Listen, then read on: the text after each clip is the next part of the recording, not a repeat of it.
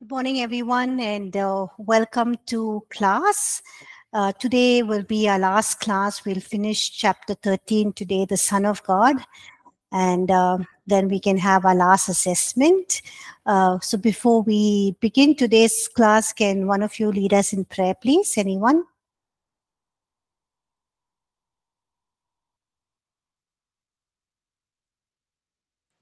Ma'am, can I pray? Yes, sure, please. Thank you, Paramita. Dear Heavenly Father, as we gather here for our class, we ask for your guidance and wisdom to be with us. Open our hearts and minds to receive your word with understanding. May our time together be fruitful, filled with insights and blessings. In Jesus' name we pray. Amen. Amen. Thank you, Paramita. So last class, that's on Friday, we began looking at how did the Son of God walk on the earth. So we are studying chapter 13, the Son of God, and we are looking at how the Son of God walked on the earth. Before that, we looked at who is this God who exists even before the foundation of the world. So we studied who God is. We also looked at what God completed even before the foundations of the world, even before he created the universe, even before he created the planets, even before time began. What did this great I am complete? And so those are the two things that we already studied and looked at. And last class, we began looking at how the great I am, how the Godhead, the God the Father, God the Son, God the Holy Spirit, how they put into action, or how they revealed or brought into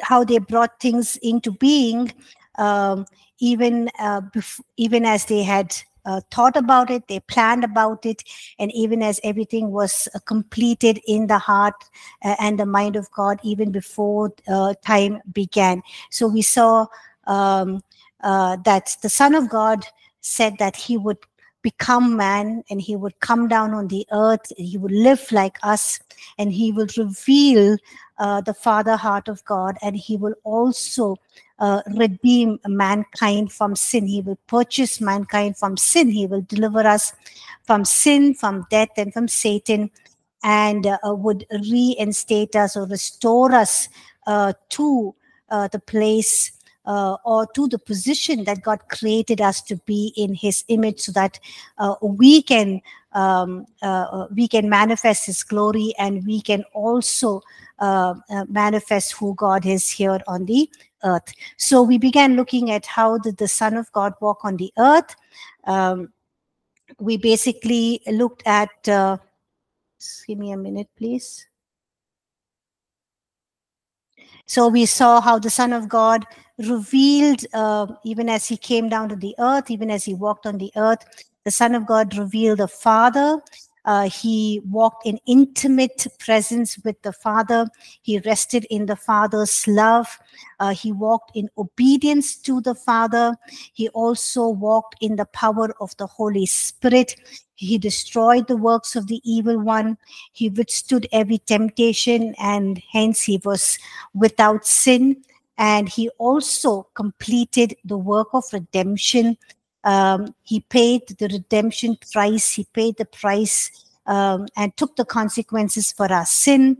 And after he died on the cross and he paid the redemption price, he was raised back to life through the power of the Holy Spirit.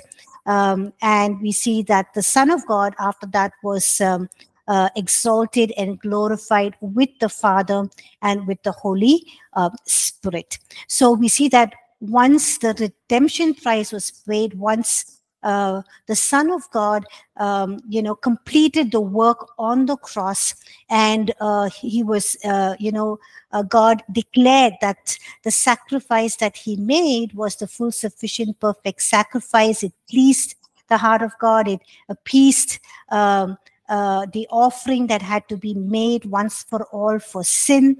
And hence we see that, there was the Son of God was raised to life, which shows us that resurrection is something that was what God was pleased with the Son of God, that he completed what he had sent him here on the earth to do.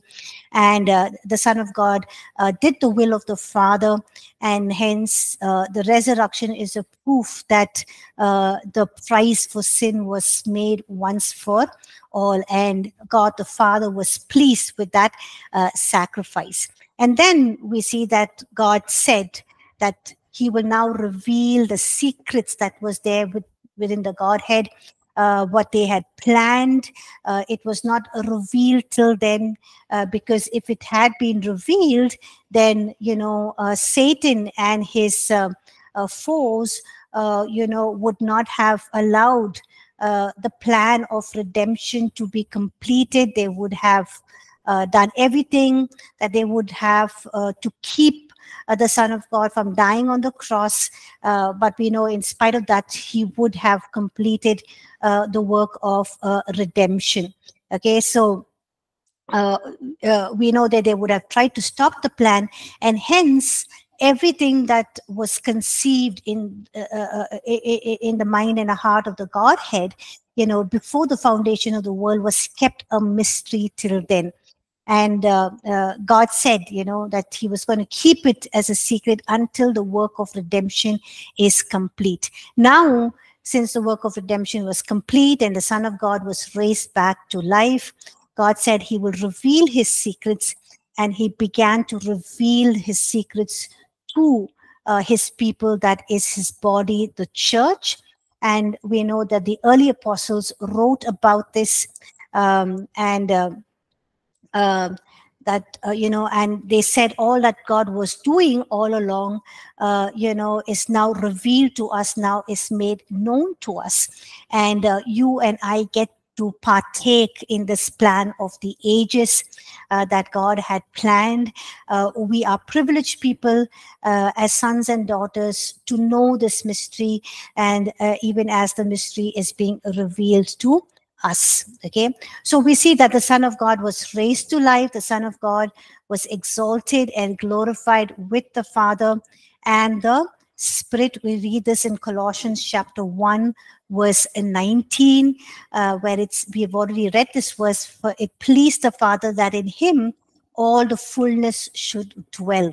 Okay, so once the Son of God completed his work on the cross, God the Father was pleased to give back all of the fullness, all of the glory of deity that the Son of God had before he became man, before he came down to this earth. And we see that the fullness of the deity or the Godhead bodily dwelt in Jesus Christ. We read this in Colossians chapter 2 verse 9 as well. Okay, so we looked at the Son of God even before the foundations of the world, who he was. We looked at who this great I am is, what they conceived, what they had planned, what they had decided to do, and how all of their plans was completed even before it began to unfold in history. We saw how the Son of God became a man, and he walked on this earth, and what he accomplished even as he walked on the earth. So what does all this mean to you and me? Okay, so we studied all this. We looked at all of this. We looked at so many scripture passages. What does it all mean to you and me? How does it affect you, or how all of this affects you and me? And what does this imply to you and me? And what should our response be? Okay, so what do you think should be our response, or what does it, all of this, what we learned about the Son of God, what does it imply to us? How does it affect us? Any answers?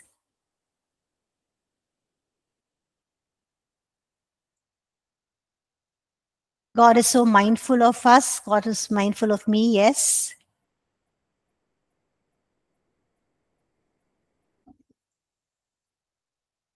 What else?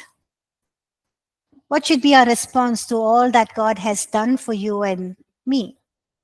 Or what does it imply to you and me?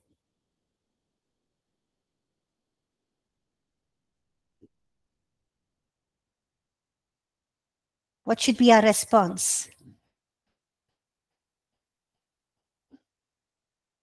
Hello, all of you in class.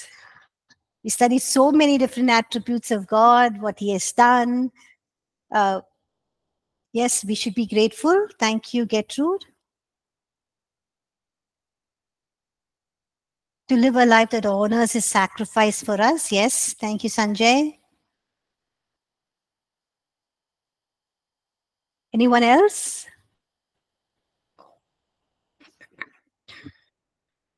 Glorify God, humble ourselves, obey God, do what pleases Him. Yes, thank you, Lucy. Okay, so thank you all for your responses. What should be our response? We need to believe in the Son of God. Okay, now why would this great God who lives in unapproachable light, who no one can see or has ever seen, or this God who is so awesome than all who surround Him, why did He become man? Why did they have to create us in their image? Why did they have to think of being so mindful of us, or even redeeming us, restoring us back to our original position? Why did they just not leave us in sin, in our misery, because we were so stubborn and arrogant and disobedient? But why would this great God go to such lengths to do what He has done and what He is doing in each one of our lives? It is because He loves us so much. Okay, He did it because of His love. If we can only understand how much God loves us and how much He desires us to be His sons and daughters, then we would believe in Him. We would, be mindful of who He is. We would live life that is honoring Him, glorifying God, humbling ourselves, obeying Him, and doing what is pleasing in His eyes. So He did it because He loves us, and He did it also because He desires us to be His sons and daughters. Isn't that wonderful? That is why He took the risk of creating us as free moral beings, even before He knew that, He knew that we are going to sin, we are going to go away in our own ways, we are going to be disobedient, arrogant, we are not going to, listen to Him or obey Him. We are going to do what pleases us. In spite of that, He created us as free moral beings, even though He knew that, we would plunge ourselves into deep darkness of sin, of moral degradation, of corruption. And, that's what the Bible says in John chapter 3, verses 16 and 17. And it's a very familiar passage. Says, whoever believes in Him should not perish but have eternal life, because God so loved the world that He gave His only begotten Son, that whoever believes in Him should not perish but have eternal life. So God offers us eternal life. He is the source of eternal life. And even as the Son of God became the first, the second man, the second Adam, the first man, the first Adam brought a sin, sickness, death, and curse into the world. But God said there is a way out. If you believe in the Son of God, if you believe in the second man, if you believe in the last Adam, you will have eternal life. And that is what God is inviting each one of us. And that is what He's asking us to do as His people who have believed in Him, who are His sons and daughters, even as we're nearing the end times. He wants us to be people who are preaching this good news, who are telling this good news that God so loved the world that He gave His only Son, that if you believe in Him, you shall not perish but have eternal life. Look at what 1 John 4, 9 to 10 says. Can somebody read 1 John chapter 4, verses 9 and 10, please?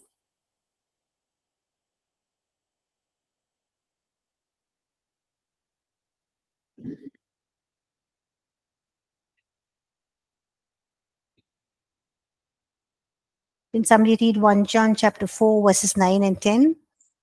1 John 4, verses 9 to 10. In this, the love of God was manifested toward us, that God has sent his only begotten Son into the world, that we might live through him. In this is love, not that we loved God, but that he loved us and sent his Son to be the propitiation for our sins. Amen. So how do we, thank you, Sanjay. So how do we know God's love? How do we experience God's love? Because his love was manifested, made known, made a reality to us, even as God sent his only Son, and his Son came down on the earth and he lived among us. And, his Son became a propitiation for our sins. He became that, he took our place and he died in our place and he paid the redemption price for our sins. So when we believe in the Son of God, we believe in his death, his resurrection, in his exaltation, in who he is, that he is God. We have eternal life even as we believe in the Son of God, as we read in John chapter 3, verse 18. So can one of you please read John chapter 3, verse 18? Someone else can read John chapter 20, verse 31. And someone else can read 1 John chapter 5, verses 12, 13, and 20. So that's John chapter 3, verse 18, John chapter 20, verse 31, and 1 John chapter 5, verses 12, 13, and 20. Can different people read these verses, please?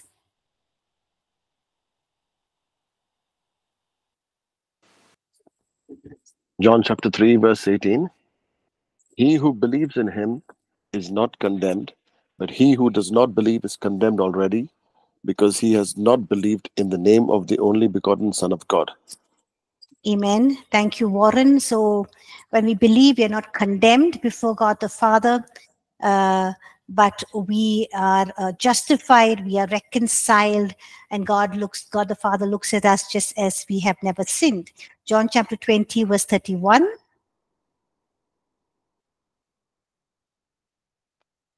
But these are written that you may believe that Jesus is the Christ, the Son of God, and that believing you may have life in his name. Amen. Thank you, Lucy. So by believing in the Son of God, you may have life. The life here is, the Greek word is zoe, which is eternal life, the God kind of life. Can someone else read 1 John chapter 5, verses 12, 13, and verse 20, please? John chapter 5, verse 12. He who has the Son has life. He who does not have the Son of God does not have life.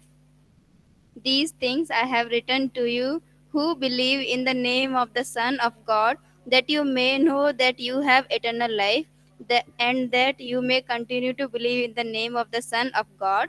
Verse 20. And we know that the Son of God has come and has given us understanding, that we may know him who is true, and we are in him who is true, in his Son Jesus Christ. That is the true God and eternal life. Amen. Thank you, Diksha. So here we see that those who have the Son, those who believe in the Son, have life, Zoe life, the God kind of life. He who does not have the Son does not have the Zoe. And the Apostle John is writing and saying that, those who believe in the name of God, these things are written so that you can believe in the Son of God. When you believe, you have eternal life. And that you would come to also an understanding of who this Son of God is, even as he's come to reveal the Father to us, even as he's come to reveal the Father heart of God, the nature of God to us. And those who believe in him live in the truth, know the truth, and also have eternal life. Okay, so what should our response be to the Son of God is that we believe in him, And even as we believe in the Son of God, we have eternal life. And when we believe in the Son of God, we are brought into the family of God. We are part of God's own family, and God's plan of the ages is being fulfilled in and through us. So each one of us, the plan of the ages, imagine what the Godhead had conceived even before the foundations of the world, the plans and the purposes that they had is now being fulfilled through the church, and the church comprises of the saints, that is you and me. So when we believe in the Son of God, we are brought into the family of God. And it's not just a privilege that we have, but it's also responsibility, because God's plan of the ages is being fulfilled in and through each one of us. Aren't you excited that you are part of this great plan of God, which He has planned even before the foundations of the world? And God is looking up to each one of us, even though we look at us as frail, weak human beings, incompetent many times, but God is looking at each one of us as individuals, who are going to be fulfilling the plan of the ages. Amen. Aren't you all excited about it? I hope you're excited. So, as sons and daughters, thank you. As sons and daughters of God, we have union with God through the Son of God.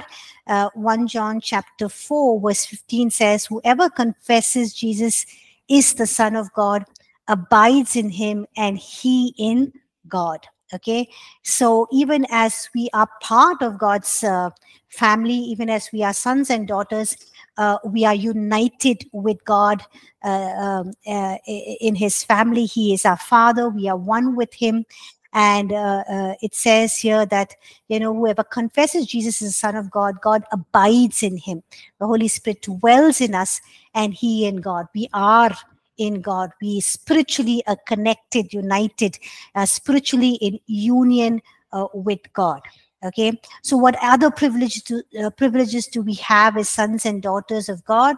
We have the power to overcome every attack of the evil one. Look at what 1 John chapter 5 verse 5 says. Can somebody read that, please? 1 John chapter 5 verse 5.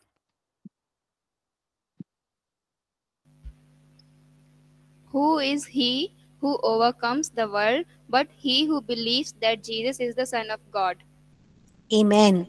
Thank you, Diksha. So, who can overcome the world? Because we live in a world, it's a fallen world, a world that is corrupted because of sin. And the prince of this world is Satan, and his forces are ruling and reigning. And it says, who can overcome the world? But it is those who believe in the Son of God. So even as we believe in the Son of God, we become children of God. We are united with God, and we receive this power, the dunamis power. That dunamis, the Greek word is dunamis. The English word is dynamite, and you know what a dynamite can do, right? So that is the power that is in us, and that power that is given to us is we are able to overcome every attack of the evil one. And even as I said, that we spiritually identify with Christ's death, his burial, his resurrection, his ascension. He is seated at the right hand of God. Even as we are seated at the right hand of God, we identify with that position spiritually. We are in a place of position and authority, and we can overcome every attack, every work of the enemy. And there is something more that the Bible tells us, that when we believe in the Son of God and we become part of his family, we are sons and daughters. The scripture says, that the Son of God is a prototype of sons and daughters. So the Son of God was a prototype for the sons and daughters. So God is saying that his plan for us is basically to be conformed to the image of the Son of God. This was the plan that he had before the beginning. And this is the plan that we are part of today. And this is what God, the Holy Spirit, is working in and through us, sanctifying us, cleansing us, making us more Christ-like. And we are here to be Christ-like, so that we can manifest the glory of God, who He is and what He does in and through our lives. So even as the first Adam, was a prototype of sin, degradation, moral impurity, slaves to death and Satan. He was a prototype of that, which means the first of the kind, a sample which rest of us followed. But the Son of God was a prototype for the sons and daughters of God. Okay, so even when we believe Jesus Christ as our Lord and Savior, we become part of God's family. We also, now have the nature or the nature of the Son of God, and we are part of His family. So the Son of God was prototype, and we are His sons and daughters. So we are being conformed to the image of the Son of God. We are made to be Christ-like, so that we can manifest His glory here on the earth. So that is one of the plan of the ages, because God said, let us make man in our image, in our likeness, so that they can fill the earth with the glory of God. But we failed. And when the Son of God came, the last Adam, the second man, who's a new prototype, we are also being conformed to His likeness and to His image. And we read this in Romans chapter 8, verse 29, where it says, who God foreknew, He also predestined to be conformed to the image of His Son, that He might be the firstborn among many brethren. Okay, look at what Hebrews chapter 2 verse 10 says. Can somebody read that, please? And also 1 John chapter 14 verse 17. Can one of you read Hebrews chapter 2 verse 10? And someone else can read 1 John chapter 4 verse 17.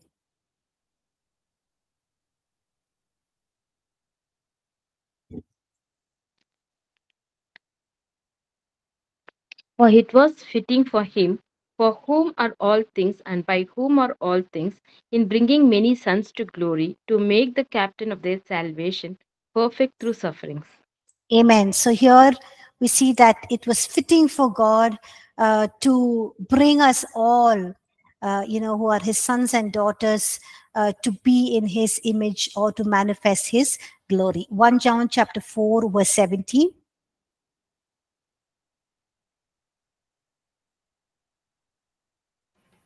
John 4:17. This is how love is made complete among us, so that we will have confidence on the day of judgment. In this world, we are like Jesus. Amen. It says the last part of that verse, the last phrase, because as He is, so are we in this world. Because as He is, so are we in this world. So the reason, maybe some of you are wondering, what is my purpose, here on this earth? Why has God created me? What is God's plan and purpose for my life?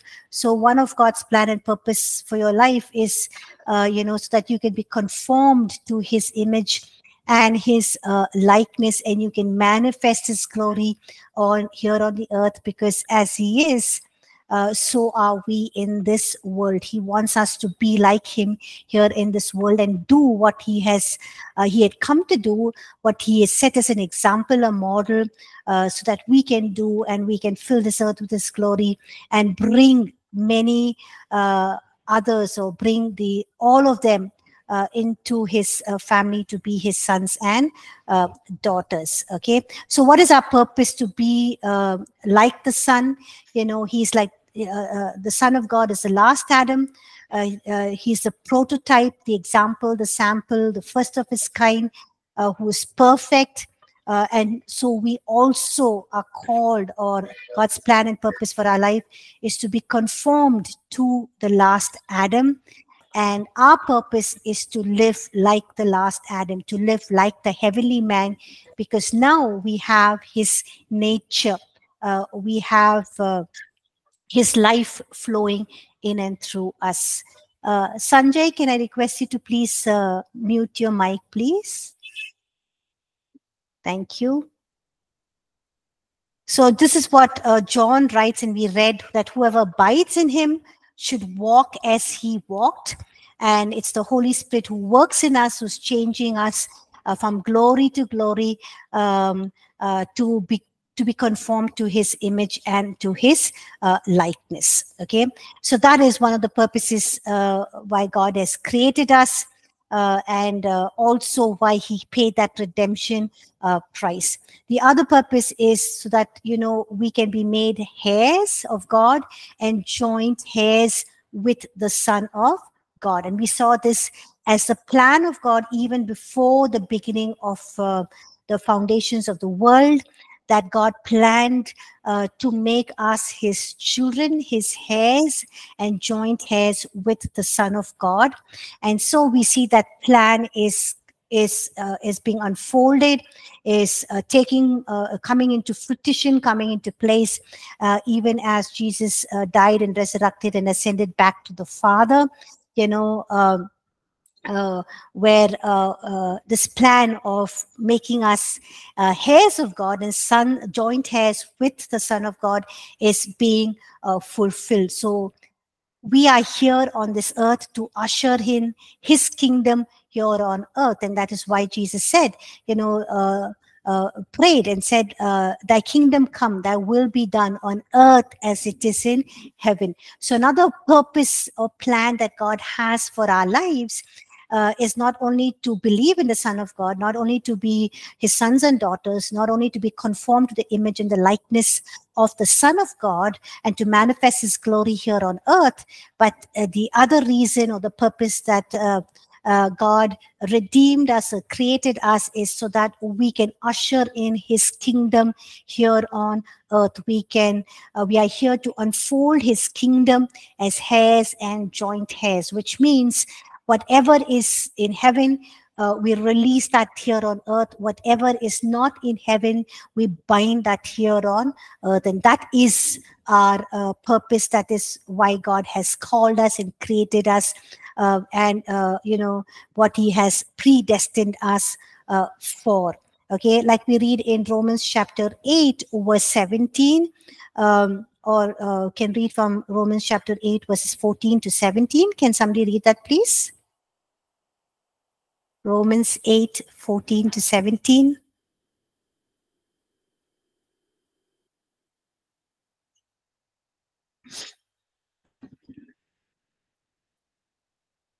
Romans 8, 14 to 17. For as many as are led by the Spirit of God, these are sons of God. For you did not receive the spirit of bondage again to fear, but you received the spirit of adoption, by whom we cry out, Abba, Father. The Spirit himself bears witness with our spirit that we are children of God. And if children, then heirs, heirs of God and joint heirs with Christ, if indeed we suffer with him, that we may also be glorified together. Amen. Thank you, Sanjay. So we're called to be heirs of God and joint heirs with Christ. So what is our mission here on earth? It is to bring down his kingdom here on earth as it is in heaven. And God is unfolding his eternal plan through your life, through each one of our lives. And so your life has much significance and has much purpose. Okay, so look at your life as not only just being redeemed by the blood of Jesus Christ, and that you have the Zoe life, the eternal life, but also that God has a plan and a purpose. And I already have enlisted for us what's God's plan and purpose. And his mission is to bring down his kingdom here on earth as it is in heaven, and which is very simple. Whatever is not in heaven, we bind that here on earth. Whatever is in heaven, we release that here on earth. So if there is no peace in your family, in your surroundings, in your workplace, you declare that. If there is no prosperity, you declare that. If there is sickness, you bind that. There's no sickness in heaven, you release healing here on earth. If there is no wholeness, if there is no peace, there's no reconciliation, there is no love, there is no joy, there's no righteousness, because the kingdom of God is righteousness, peace, and joy. Okay, so you release that into your environment, in your workplace, in your home, in your marriage, in your relationships, in your business, in your in everything that you're doing. Just release what is in heaven here on earth, and whatever you see is not of God's kingdom here on this earth, in your world, in your sphere of influence, in your mountain that God has called you to be, whether it's art, entertainment, education, business, family, you bind those things. So you might think, hey, I'm not a pastor, I'm just a student, I'm a housewife, or I'm not an evangelist. But these are things that you can just do in your home, in the confines of the four walls. Just pray and bind and release, and God is a God who answers a prayer, and He's a God who's God of the impossible, and He will release and He will do what He has purposed us to do and what He has called us to do, even as we stand in the gap and intercede. So the church is comprises of the saints, that is you and I, and the church is God's. The church is a foundation or the pillar of God's truth. The truth that Jesus Christ is the Son of the living God. Even as Jesus turned around to His disciples and asked His disciples, who do you say that I am? In Matthew chapter 16, verses 15 and 19. And Simon Peter answers, you are the Christ, the Son of the living God. So, the church is the foundation, and where this truth has to be taught, needs to be upheld, it needs to be preserved, it has to be spoken of and spread, that Jesus Christ is the Son of the living God. So the Godhead is looking to the church to do this. And even as Jesus says in Matthew chapter 16, verses 15 to 19, in verse 18, He tells Peter, you are that rock, and I will build my church, and the gates of Hades shall not prevail against it. And so on this rock, upon this truth that Jesus Christ is the Son of the living God, God says, I will build my church. And so this is the truth. This is the foundation of the church's truth, that Jesus Christ is the Son of the living God. And we are supposed to, it is a pillar, and we are supposed to uphold this truth, upheld this truth, and also promote and propagate this truth. So the church that is solid is stands on this established truth that Jesus Christ, the Son of God, He is God incarnate, and even the gates of hell shall not prevail against it. Yes, the enemies of the church will fight against this truth because it is foundational. They are also beginning to understand the mysteries that God is unveiling through the church. The enemy will fight against this truth, but the church has to uphold that Jesus is the Son of God. He is alive today. He does the same things that He did back in the Bible when He walked on the earth. He hasn't changed. In Him, the fullness of the Godhead dwells.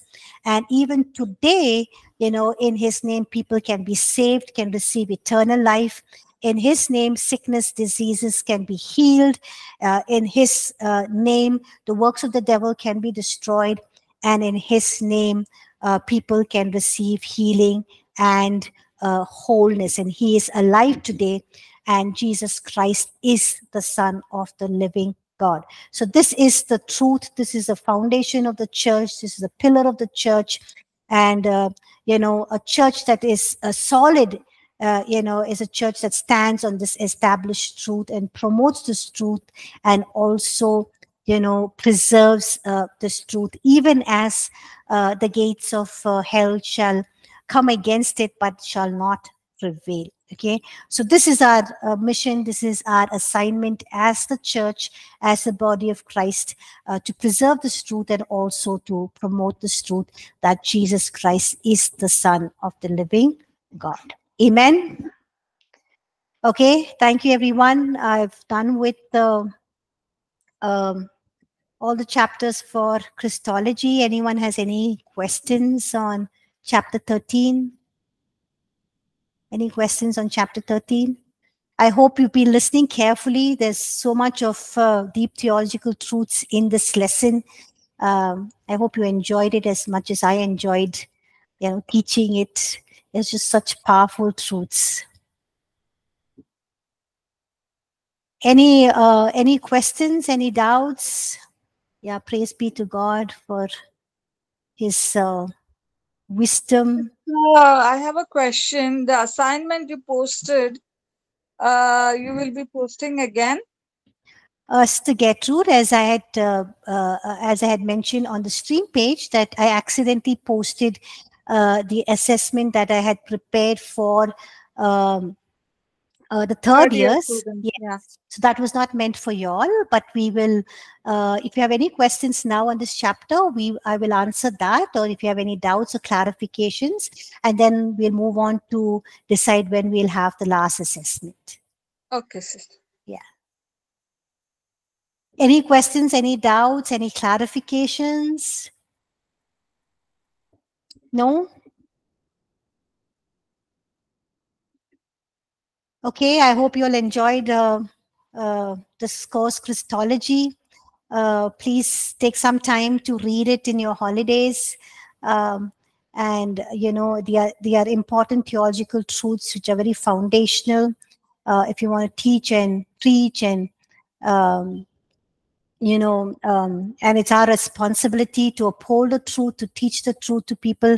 So please go through your notes, study, listen to the lectures so that you can teach others as well.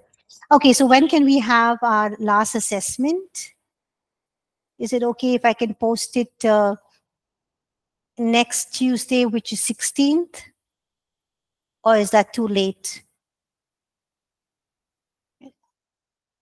Thank you, Sister Gertrude. 16th is okay? Okay, so I'll post it on 16th. You all can submit it on the 19th. Thank you, everyone, for being part of the Christology class. If you have any doubts, you can still reach out to me and I will answer your doubts. But this is our last class, and have a, I don't know what to say, blessed or a good holiday. It's not a holiday, actually. Most of you are working. But yeah, I'll see you in the new semester. Till then, God bless and fulfill God's purpose for your life. Thank you, everyone. Thank you, Lucy, Sanjay, Andrew, Pratt, Angeline, Warren. Thank you. Thank you, everyone. Bye. Thank you, Nelson.